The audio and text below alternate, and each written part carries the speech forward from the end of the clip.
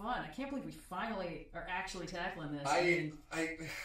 I mean, people have been asking this for so long. Like, as soon as we did Classic Summarized, it's like, okay, Silmarillion when? It's like, guys, it's massive. It's like an encyclopedia. I mean, I guess part of it is like, that's why we have the detail diatribes, right? Because if there's something modern, we can just, like, talk about that. Yeah, like, you know, we're talking about... Wow, it really works for me. Like, it was never bad, but now I'm like, oh, heck yeah. Now that I'm not watching it in a fugue state, I'm really appreciating the detail. Yeah.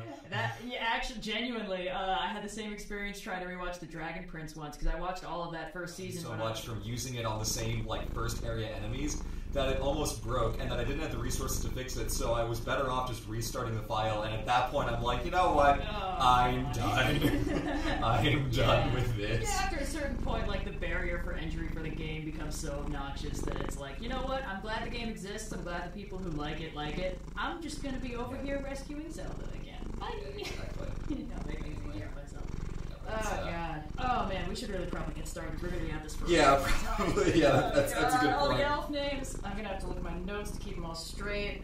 Okay, all right. Yeah. Stephen Colbert will be proud of us, at least. Yay, finally, the Emperor left. Exactly. All right, where are my notes? Can you make sure the camera's still good? Yeah, it's... what the... Oh, hey, Cleo, stop! Quit chewing on the camera cords! No, Cleo, no!